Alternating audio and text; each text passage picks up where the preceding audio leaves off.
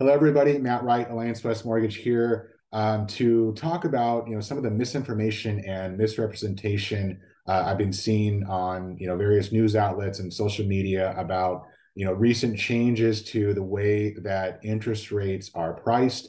Specifically, I'm seeing things that are showing someone with a 620 credit score and 3% down are getting interest rates that are 2-3% back with an 800 credit score and 30% down. And that's not quite what's happening. What's happened is a couple things. Number one being the way that the risk adjustments are applied to interest rates are based on credit score and down payment have changed. And secondly, the potential for risk adjustment waivers. First, the way that what's happened is the higher credit quality buyers, say someone with a 740 credit score and 20% down, their risk adjustments have now increased. Then so there's a larger risk adjustment applied to that loan than there was under the old model.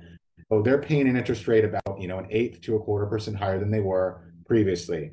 And on the contrary, we have the lower credit scoring buyer, lower down payment. So say someone with a 660 credit score, 5% down, they're paying an interest rate that is about an eighth to a quarter% lower than they were before. And so, higher risk adjustments for higher credit quality and lower risk adjustments for the lower credit quality. So the lower credit score buyer is still paying a higher rate. It's just not as high as it was. And so the spread has narrowed with as far as the difference in rate for higher credit scoring, higher down payment buyers versus lower credit scoring and lower down payment. So the lower, they're not paying a lower rate.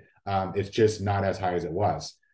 Secondly, there are a potential option for a risk adjustment waiver, and that is where we would see potentially significantly better rates for these specific buyers. Now, this doesn't matter what your credit score or what your down payment amount is. It's specifically based on if you earn less than the area median income.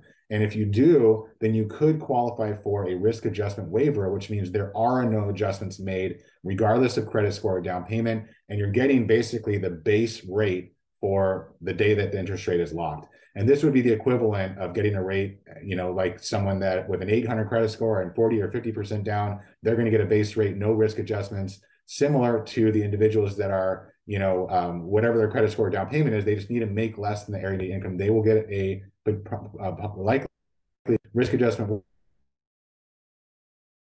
waiver than if the risk adjustment's applied. So those are the things that are happening. I hope that helps clarify some of the information that you've been seeing out there. Any questions or concerns, comments, please let me know. Look forward to hearing from you.